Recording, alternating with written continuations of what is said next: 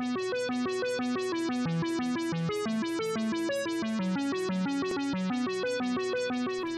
this video, we're going to look at setting up a platformer game and then coding in controls and movement for the player in the platformer game. So namely moving left and right and jumping. So I've started to set up a level here, just a simple little level with some sprites, and all these sprites here have a box collider on them that are marked that aren't marked as triggers, so just a straight box collider, so they won't allow travel through them.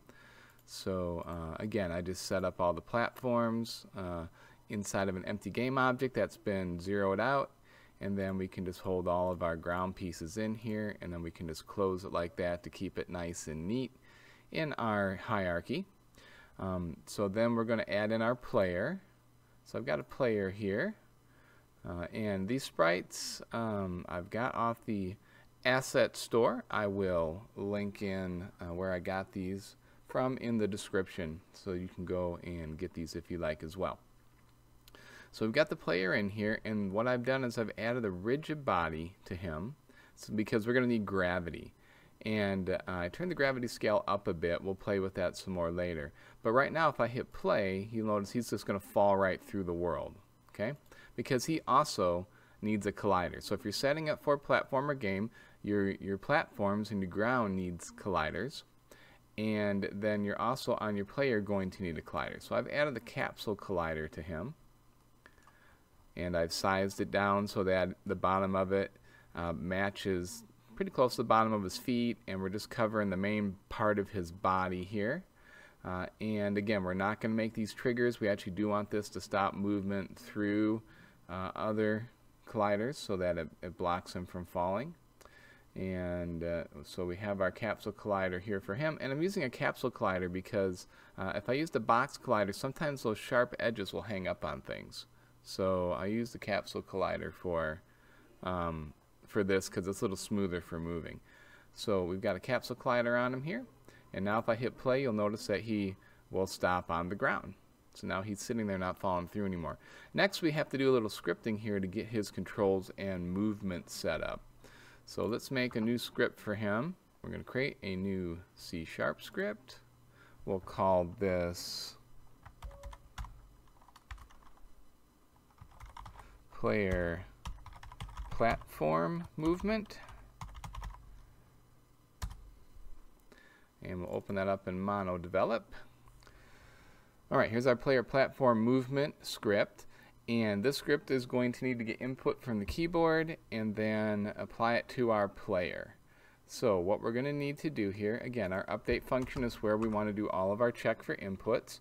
So let's just make a temporary variable here, a float, to hold our input values from our Input.GetAxis.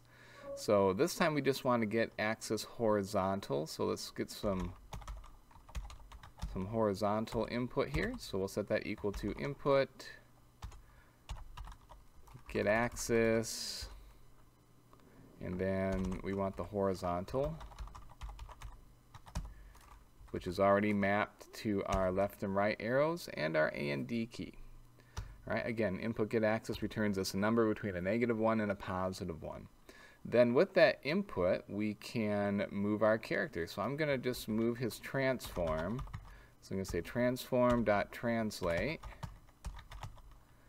And I'm going to feed in a vector 3 here for movement. So we only want to move on the x-axis. So we'll say horizontal. We'll take that times time.delta time. And then we'll take that times some sort of a movement speed. So we got to make a speed variable. Let's just drop that in up here at the top real quick. We'll make it public so we can assign it in the inspector. Public float speed. There. Okay, so this will get us moving side to side with our player. So let's save this and go out and apply it to the player and see what happens here. And I forgot to fill in the rest of the vector 3. So remember, we got to say tell it 0 on the y and 0 on the z. There we go. Now we should be good to go back in here There. Okay, so when I click on my player, I want to give him this script. So let's grab that script and drop it on my player here.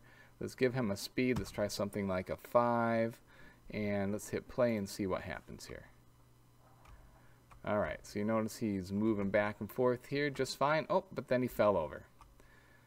So there's a little bit of an issue here where he falls over and he can't get back up. It's kind of funny, but it's not what we want. That's because using the capsule collider, it's round on the bottom. So if he hits a little rough edge somewhere, it's going to cause him to tip over.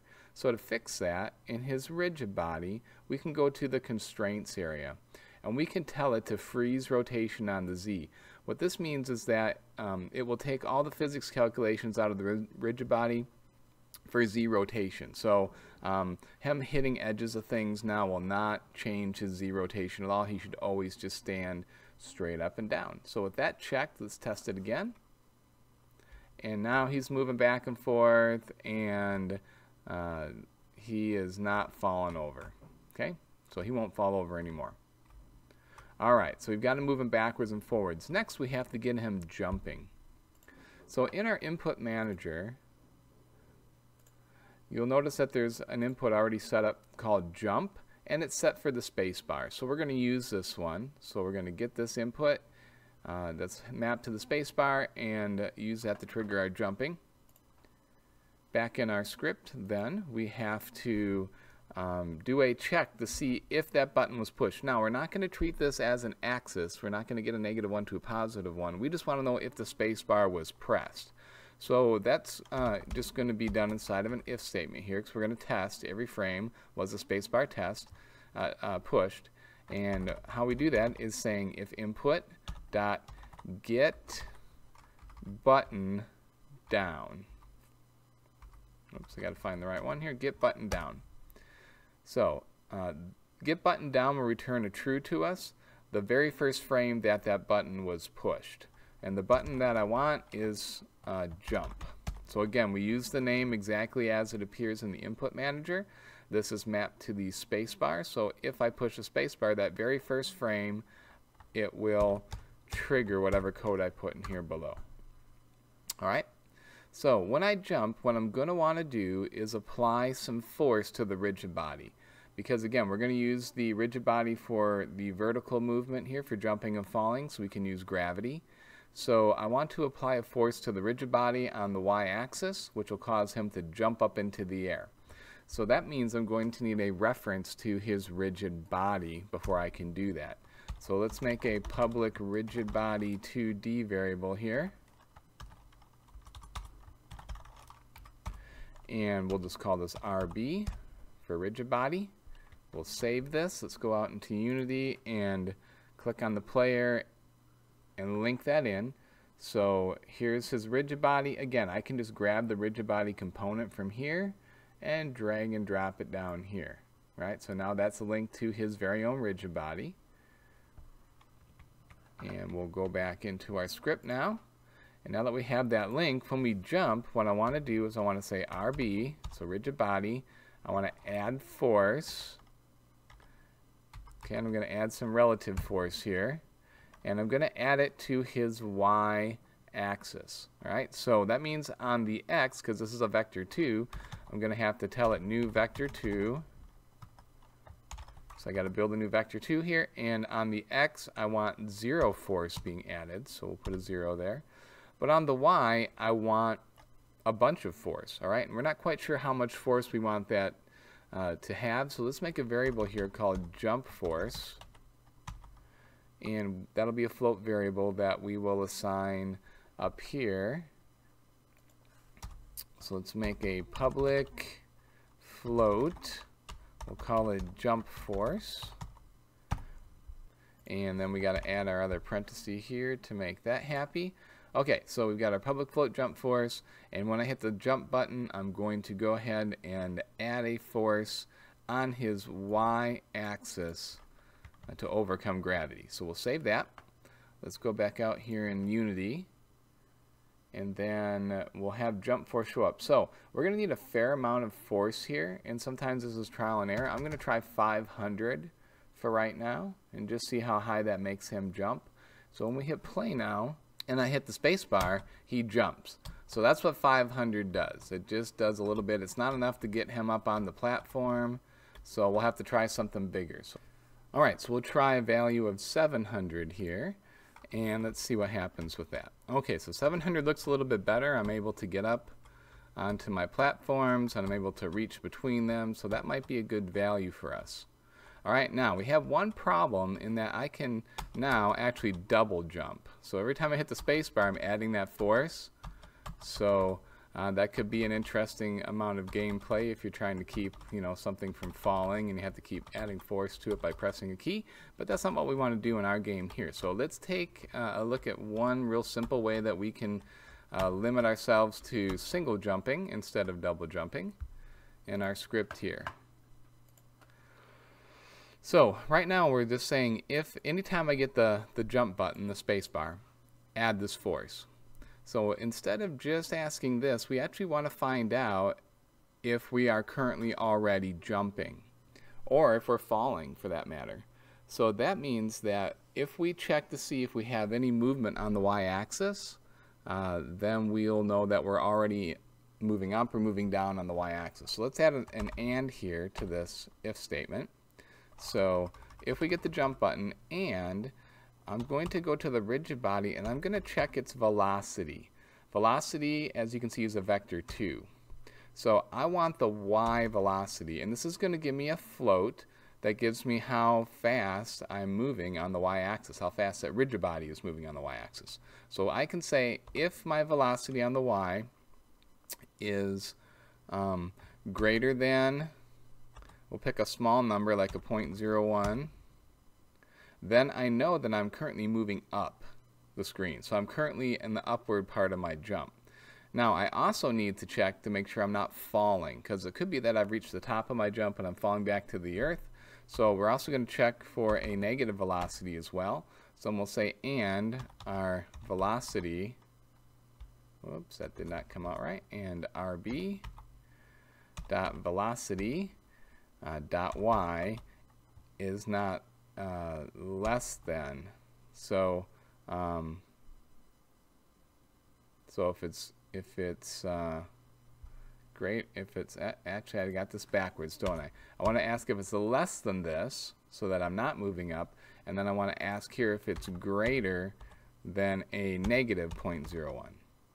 So that means it's got to be between a negative 0.01 and a positive 0.01 for this to work, which means that for all practical purposes we are not moving up or down at all.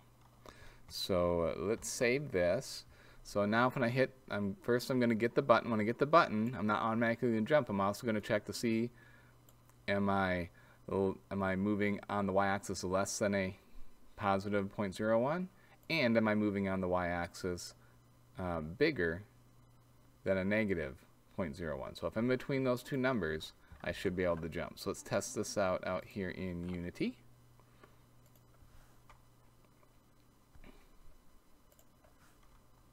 Alright, so I can still jump, but now I can't double jump. I'm pushing my spacebar repeatedly when I'm in the air. I did get one hit there because I must have hit it just at that magic moment when it was at the top of its jump. And I forgot to reset my jump force here to 700 so that I can jump a little higher. But it's very unlikely that I'm going to get a double jump now because of this. Now there are several ways to control double jumping and to see if you're on the ground or not. This is just a very simple way that works in most cases. We can get a little more complicated with it if you need to for certain game mechanics, but this works just fine. Alright, so now to control your jump and how it feels, a couple things you can play with. If you play with your gravity scale, normally gravity scale is 1. If you do a 1 though, it makes him feel pretty floaty. He falls down to the ground pretty slow. So I find that turning the gravity scale up to a 2 or a 3 tends to give us a little bit more aggressive gravity. So when he jumps, he falls a little faster at the end. He doesn't float up in the air as long. So you can play with that. You can also, of course, play with your jump force, combination of jump force and gravity scale, will get you the kind of feel for your jumps that you want. So if you want it to be jumping on the moon and real floaty and it takes a long time to fall back down, then turn your gravity down. If you want them to fall down even faster, turn the gravity scale up a little bit more, and then turn your jump force up a bit more so you can overcome the gravity. So those are kind of the things that you play with. Alright, so there you go. That's how you can set up your platformer style level, put your colliders on, and write some simple code here for your movement controls, getting your input for horizontal, getting your input for the jump, and then moving them back and forth and jumping. Hope you found this useful. If you have any questions, please talk to me or leave a comment below. And as always, thank you for watching. Have a great day.